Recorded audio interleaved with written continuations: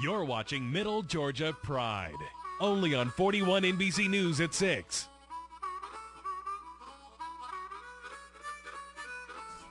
Once known for having the country's largest mental hospital, today Milledgeville has outgrown that stereotype and grown into a city rich in history and higher education. It's this week's Middle Georgia Pride City.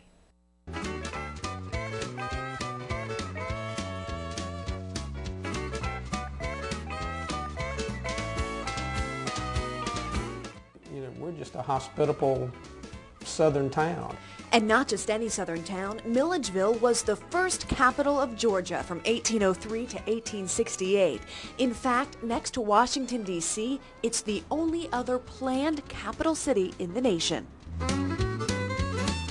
So there must be some insightful, even revolutionary reason the founding fathers chose Milledgeville, right? The story goes that they tasted the water and mixed it with their whiskey, and the water tasted so sweet that they said this is where they'd put the capital.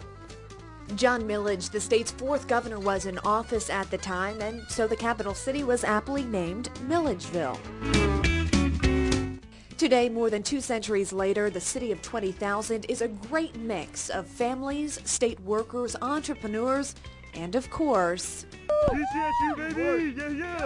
yes, college students. Milledgeville is home to Georgia College and State University, Georgia Military College, and Central Georgia Technical College. And their financial impact? $175 million annually. Of the non-urban universities, the Georgia College has the most impact of any on their surrounding community. It's like a small town feel, but still a good school. You can get all your majors, all your minors, everything here. With a river, a lake, rich history, a charming downtown, and abundant educational opportunities, it's no wonder students and residents alike call Milledgeville home.